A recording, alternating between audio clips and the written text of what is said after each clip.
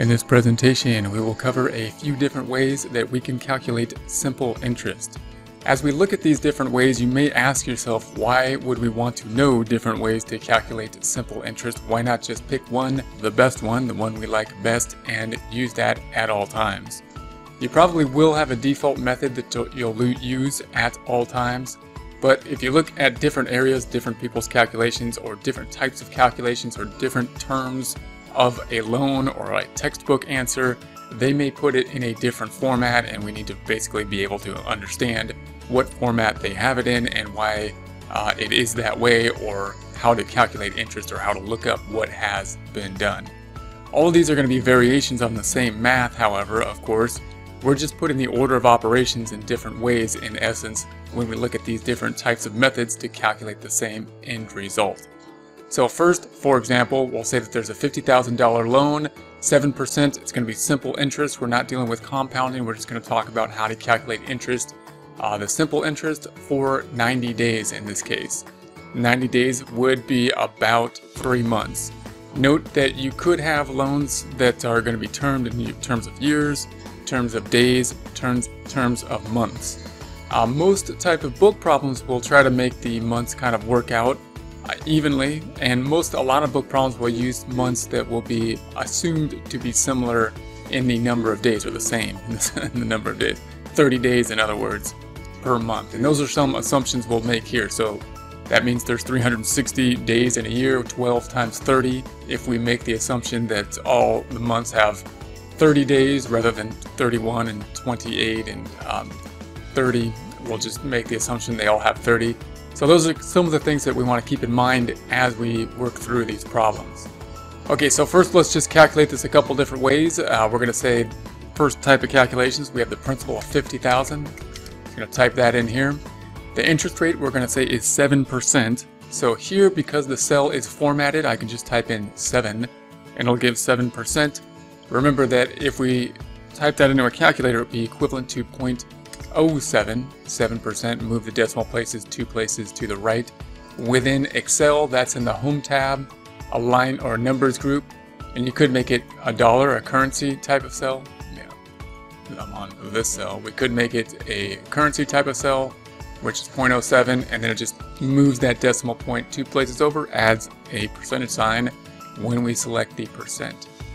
Then we'll multiply this out. So I'm going to do this with a formula. This equals 50,000 times the 7%, B4 times B5. And once again, if we had the calculator here, we're just going to say that is 50,000 times 0.07, 3,500.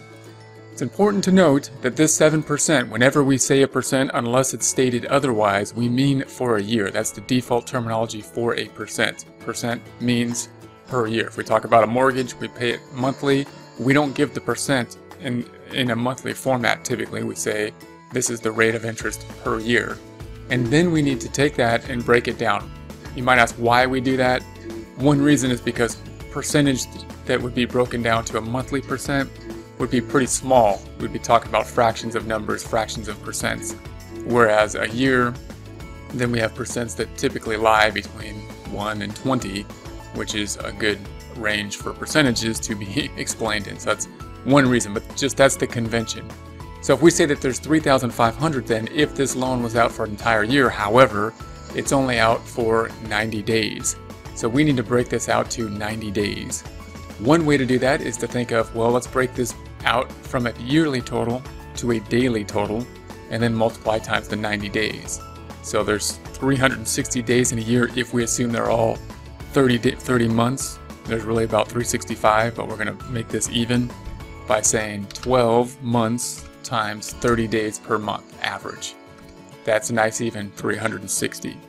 So if we take our percent per year, the dollar amount per year, and then we divide by 360, we're going to say this equals 3,500 divided by 360, and that gives us $10 a day. So $10 a day would be the interest per day. And now we're going to have the number of days in the loan. So this is per day, and now there's 60 days in the loan. So we're going to, or 90 days, sorry, 90 days in the loan. So we have the 90, so 10 times 90 then. We're going to say this equals 10 times 90, and that gives us 875. So this is the amount of interest then, simple interest, that would be earned at a 90-day loan, 7%. That means that if we loaned out the money and had a simple interest to be paid back, at the end of the loan we'd get $50,000 back plus the 8,875, or this equals the 50,000 plus the 875.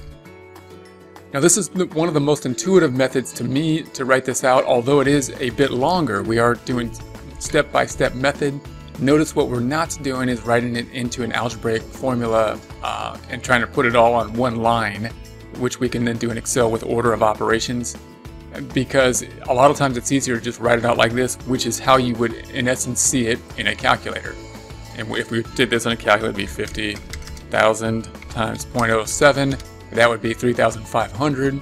For a year's worth of interest, we would divide that by 360, and that gives us around 10. Notice this isn't exact because there's no interest here. I mean, there's no decimals. So if I select this cell, Home tab, Numbers, and increase the number of decimals, it's really 9.72.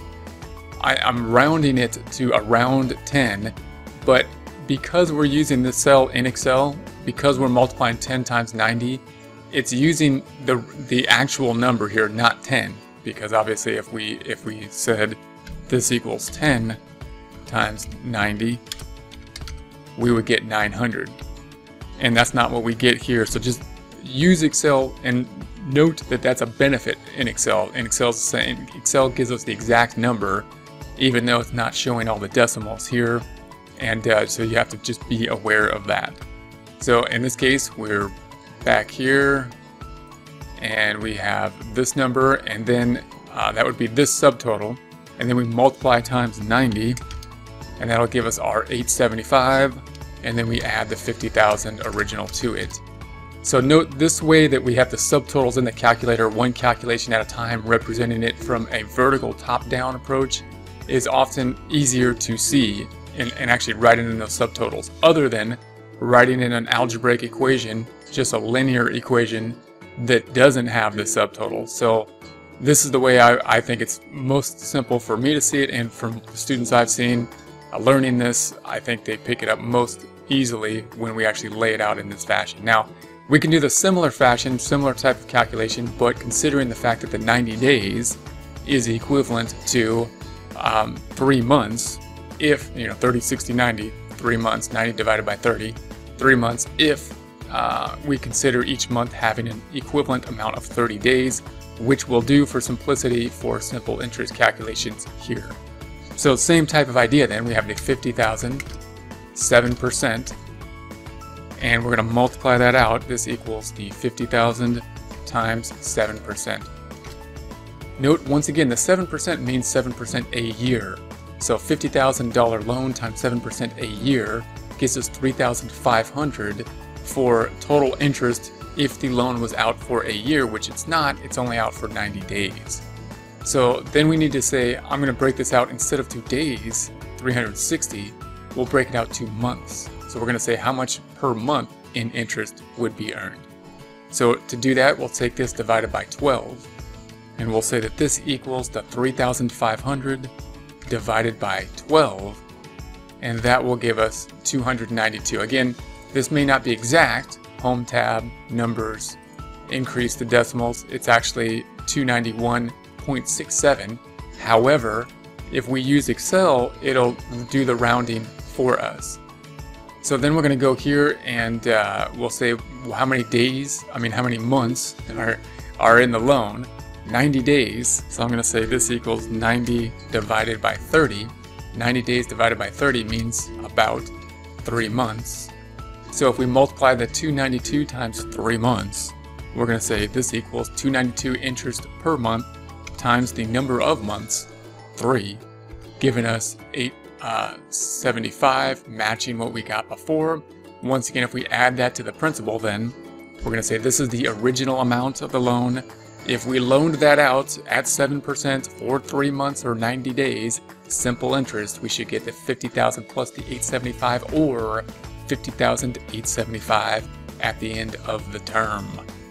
Okay, another way we can do this. We're going to take this same thing. We're going to say the number of days in the loan term.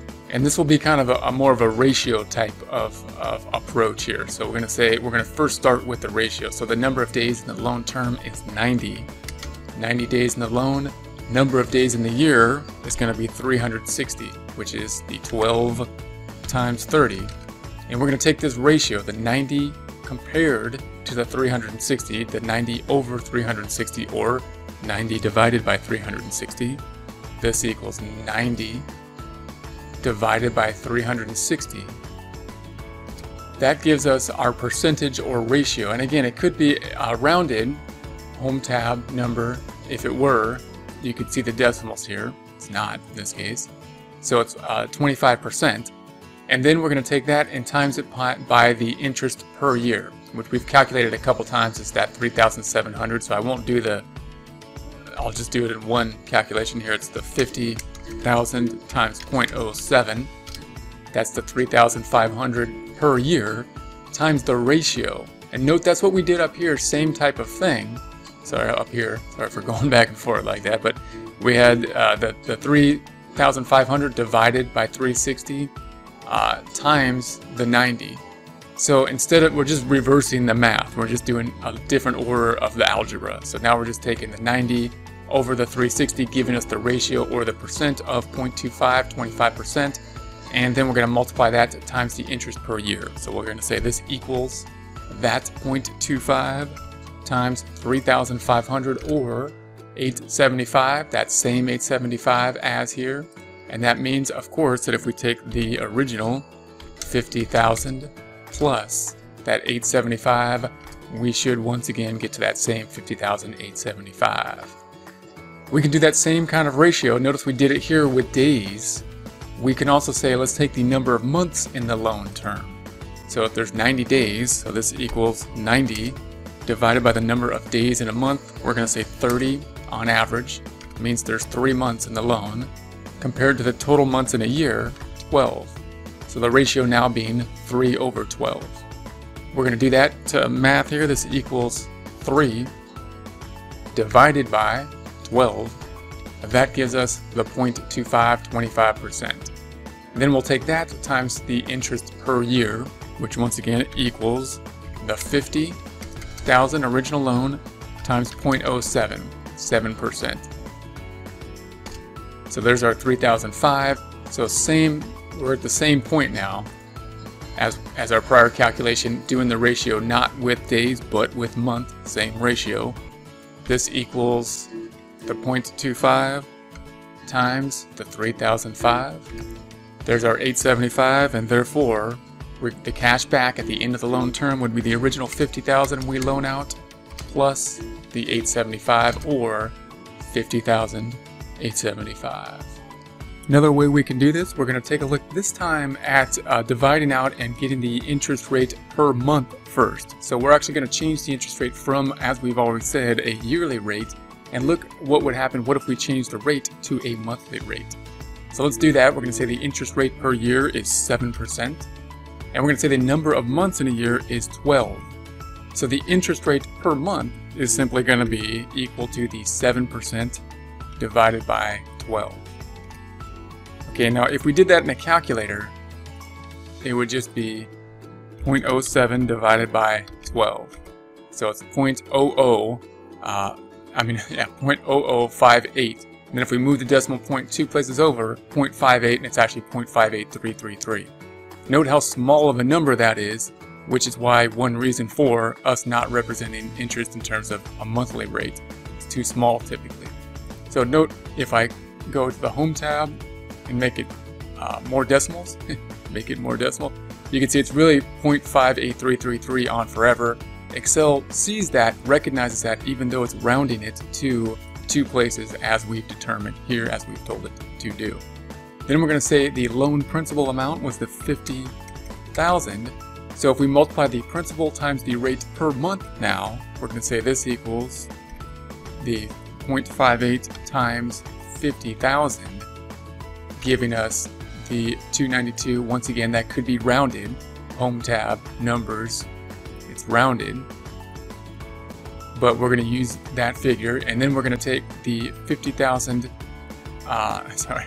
number of months in the loan, which is 90 days, so it equals 90 divided by 30, or 3 months. And we'll take the 292 per month times 3 months. This equals 292 per month times 3 months, gives us that same 875. Once again, if we have the principal equal to 50,000 plus that 875 at the end of the loan, we will get 50,875.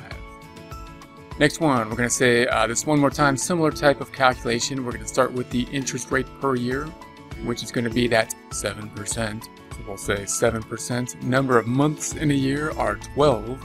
And then if we do the division here, we're going to say this equals that 7% divided by 12, giving that same 0.58. Once again, remember, it's if I go to the Home tab, Numbers, add some decimals, it's really 0.58333, taking those back off. Number of months in the year, so now we're going to multiply this times the number of months in the loan, number of months in the loan. So I changed the term there a bit, it should be the months in a loan. So this is going to equal the 90 divided by 30, or 3. So we're going to take, this is the interest rate per month, and if we multiply it times 3, we're going to say this is the interest rate per month times 3. Then this would be the interest rate per 3 months. So then we're going to say Home tab, Numbers, and that's rounded, it's even at 1.75% per 3 months. And then if we take the loan term, 50,000, now we have the interest rate per what the loan term is, 3 months. And we can just do the multiplication here. We're going to say this equals the 1.75 times the 50,000, gives us that same 875 once again. And then we're going to say this equals the 50,000 plus the 875. So those are just a couple ways that we can do this. Again, I think the easiest way is one of these two up top. These are the ways I like to see it. This is the interest per year. This would be the interest that would be provided per year, and then break it down to per day. However, this method down here of finding the interest rate per month is very common when we use Excel, because it's often part of the formulas, meaning we typically, oftentimes when doing time value of money, take the interest rate and divide it by 12, or find the rate per period, which is going to be important. So it's important to know that. And also, again, you can see this, many books will just represent it different ways, and there's a difference between wanting to represent it in terms of the shortest way to do it, which would be good for a textbook or something like that, to represent the simplest formula, and representing the best way to think through it from a human being trying to understand it type of position. And that's where a longer type of subtotal type calculation, I believe, is better. So notice there's a conflict there. If you want to see something as concise and as nice and small as possible with the fewest factors involved to get to the same result, then you're going to use probably a more simplified formula. If you want to understand it and be able to break it out in your mind and be able to go back to it and say, oh, I see what happened and why we're doing it, then you're probably going to have more subtotals, more of a vertical type of fashion when doing these type of calculations.